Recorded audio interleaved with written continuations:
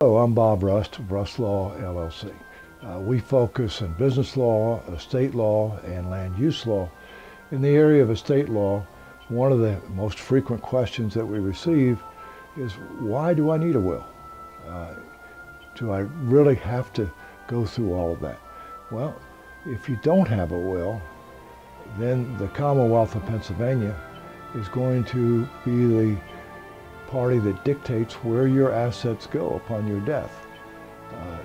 Your wife or whoever would serve as the administrator or executrix of your estate will have to go down to the courthouse, have to prove that you've died without a will, and then give proof of their identity and relationship to you, and be sworn in to administer your estate. And then that party must administer the estate in accordance with the laws of Pennsylvania, which may or may not, more often may not, conform to what you would want to have happen. This is particularly so if there's a blended marriage. That is, if you and your wife both have children from a prior marriage. It is exceedingly important in the cases like that. Forget anything about inheritance tax or the like, to really make sure that you don't end up with a serious family split over your assets. In the case of a blended marriage, you really need to have thought it through, you and your wife, both of you, in terms of your will, or if it's necessary, enough assets are involved with your trust that may come into being upon your death, or you may set up the trust on a freestanding basis right away. So that is one of the main reasons that you want a will.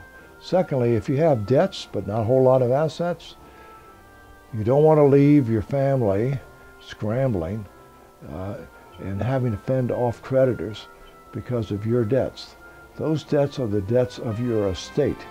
That is a legal entity that the state of the Commonwealth of Pennsylvania recognizes. If you go down and set it up, and if you have a will, you will automatically do that. And the estate is responsible for those debts, not your wife, not your children, just the estate. If the estate doesn't have enough assets to pay the debts, then that's the end of the story, so to speak. But that estate, as a legal entity, must be in being. So either you take the time to set up your own will, and it's not that costly. It's like an insurance policy. You pay a relatively low premium for homeowner's policy because you want to protect against the catastrophic event of the house burning down. Likewise here, you're paying a relatively low amount for the protection to make sure that your assets go where you want them to go, and that your family is not caught up in all kinds of legal concerns because you haven't thought it through and have a will or other estate document in place. If this sounds a little complex to you, I'll be glad to talk with you about it further.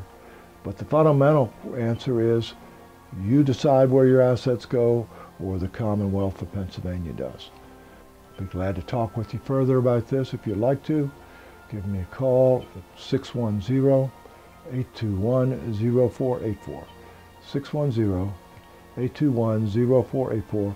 Bob Rust, Rust Law, LLC.